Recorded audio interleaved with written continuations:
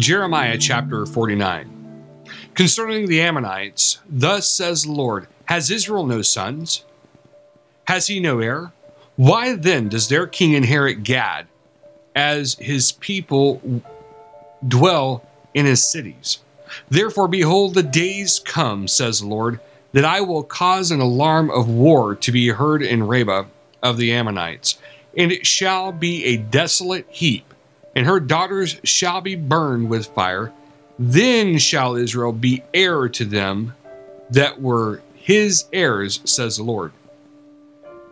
How I, O Heshbon, for Ai is spoiled, cry, you daughters of Rabbah. Gird you with sackcloth, lament, and run to and fro by the hedges. For their king shall go into captivity, and his priests and his princes together. Why glory you in the valleys, your flowing valley, O backsliding daughter, that trusted in her treasures, saying, who shall come to me? Behold, I will bring a fear upon you, says the Lord God of hosts, from all those that be about you, and you shall be driven out every man right forth, and none shall gather up him that wanders. And afterward I will bring again the captivity of the children of Ammon, says the Lord. Concerning Edom, thus says the Lord of hosts, is wisdom no more in Teman? Is counsel perished from the prudent? Is their wisdom vanished? Flee you, turn back, dwell deep, O inhabitants of Dedan, for I will bring the calamity of Esau upon him, the time that I will visit him. If grape gatherers come to you, would they not leave some gleaning grapes? If thieves by night, they will destroy till they have enough. But I have made Esau bare. I have uncovered his secret places, and he shall not be able to hide himself. His seed is spoiled, and his brethren, and his neighbors, and he is not. Leave your fatherless children, I will preserve them alive, and let your widows trust in me. For thus says the Lord, behold, they whose judgment was not to drink of the cup have assuredly drunken. And are you he that shall altogether go unpunished? You shall not go up unpunished, but you shall surely drink of it. For I have sworn by myself, says the Lord, that Bozrah shall become a desolation, a reproach, a waste, and a curse, and all the cities thereof shall be perpetual waste.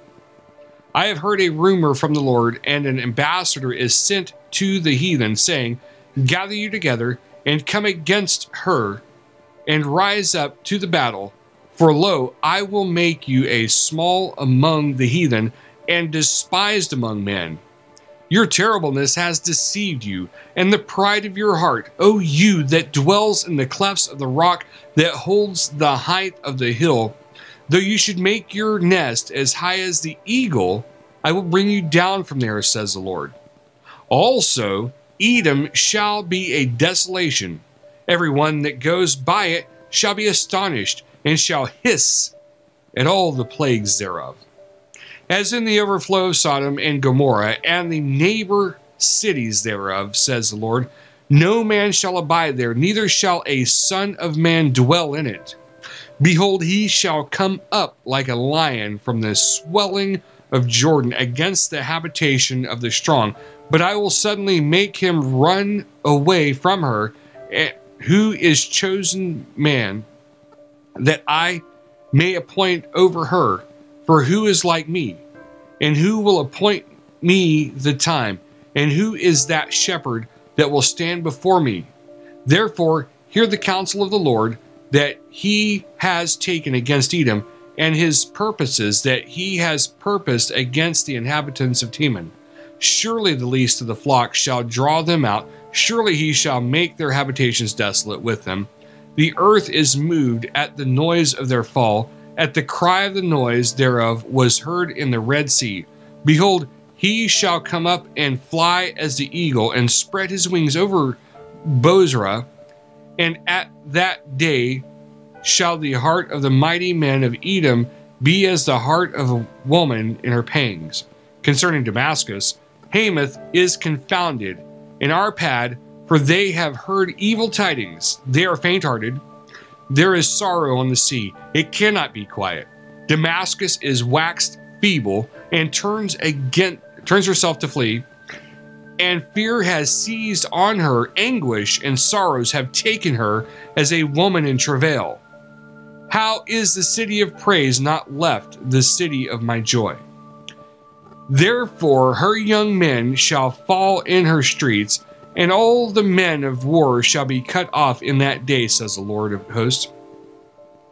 And I will kindle a fire in the wall of Damascus, and it shall consume the places of Benhadad.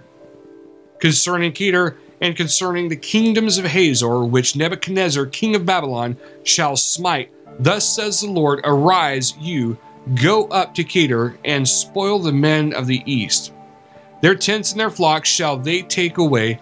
They shall take to themselves their curtains, and all their vessels, and their camels, and they shall cry to them, fear is on every side.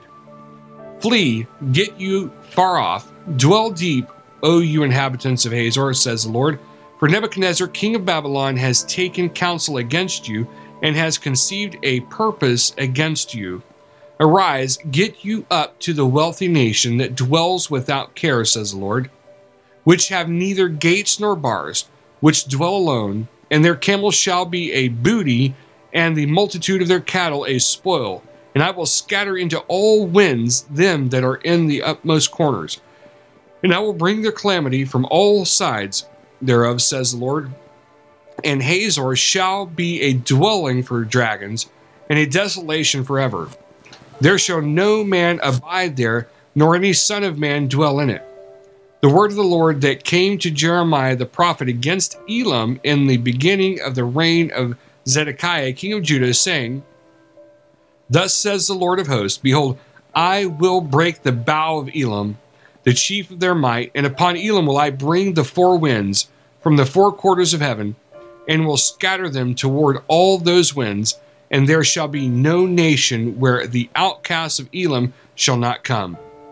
For I will cause Elam to be dismayed before their enemies, and before them that seek their life, and I will bring evil upon them, even my fierce anger, says the Lord, and I will send the sword after them till I have consumed them, and I will set my throne in Elam, and will destroy from there the king and the princes, says the Lord. But it shall come to pass in the latter days that I will bring again the captivity of Elam, says the Lord.